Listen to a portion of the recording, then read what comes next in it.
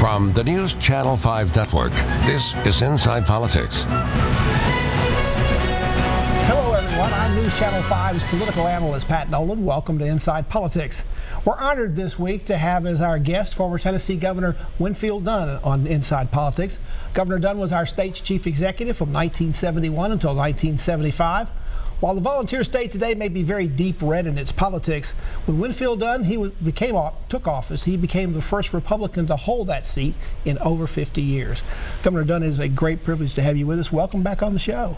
Pat, it's a delight to be here. Thank you. You know, Governor, I'm sure you know that times change. When you ran for office, Republicans were just becoming competitive politically statewide. Did you ever suspect the dominance that the GOP would have in the state today back in those times? Clearly, no. We hoped to gain a foothold.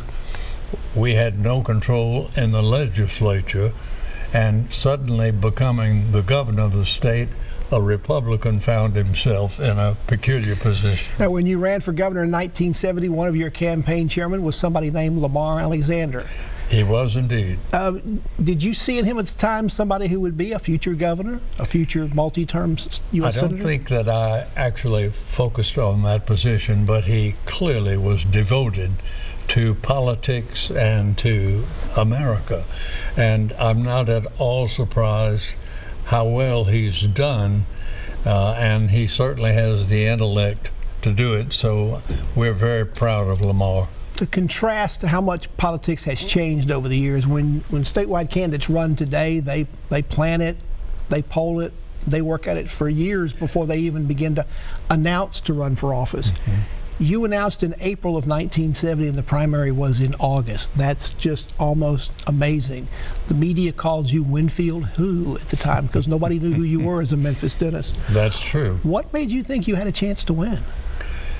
My naivety. Actually, if I had known all of the facts that existed at the time, I doubt seriously if I would have had the courage to try. Well, you had to beat some pretty big people even in the primary. I mean, you ran against the sitting Speaker of the House, who was a Republican at the time here in Tennessee. You ran against a Tennessee business icon in Maxie Jarman, and there were others in the race. What was your secret? What made you the candidate that was going to win?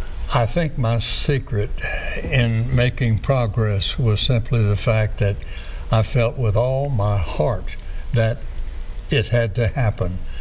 At that point in Tennessee's political history, we desperately needed a Republican candidate from West Tennessee.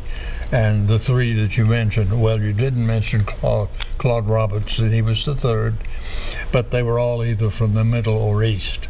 And I was devoted to the idea that West Tennessee should play a part in view of the fact that Congressman Brock from East Tennessee wanted to be the senator that year, and Howard Baker from East Tennessee was already the senator. Now, you wrote an autobiography about all this called From a Standing Start about 10 years ago.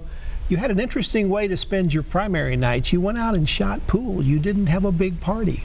What? No, we didn't have a big party because we weren't too sure how it was all going to come out.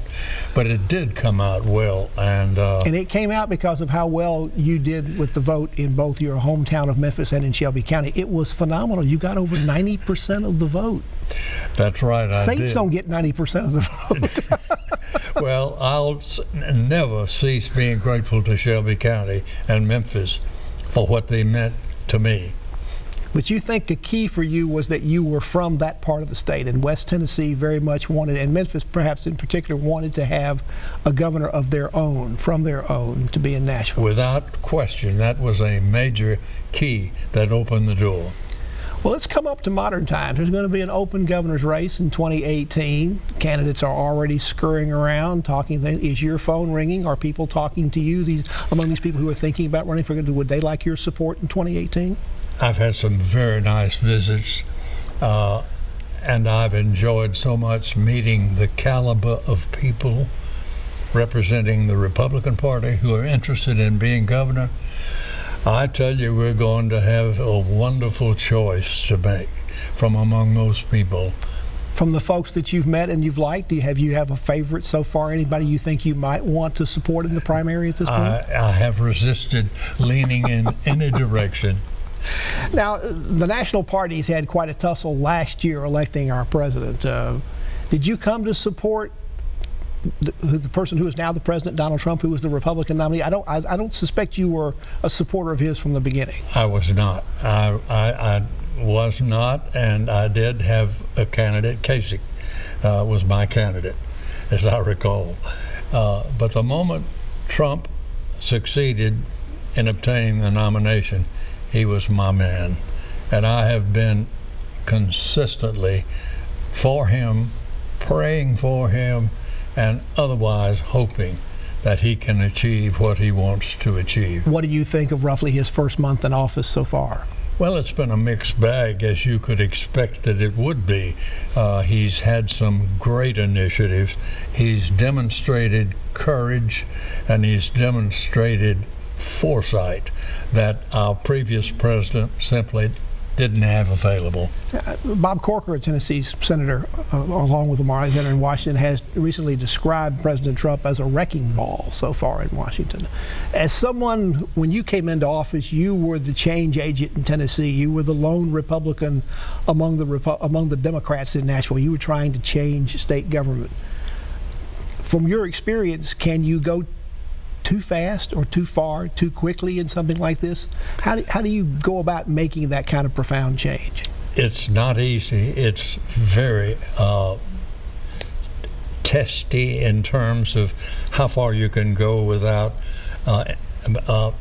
raising the resentment of key people that you need to help you achieve what you want to achieve as governor. The wrecking ball comment is a little surprising. However, I see that as a means of saying he's a guy who's come in to tear down all the junk that took place Drain the swamp for the last 8 years. Governor Winfield Dunn is our guest on Inside Politics, reflecting back on his political career and getting his thoughts about what's going on today. Back to continue our conversation with the former governor after you watch these messages.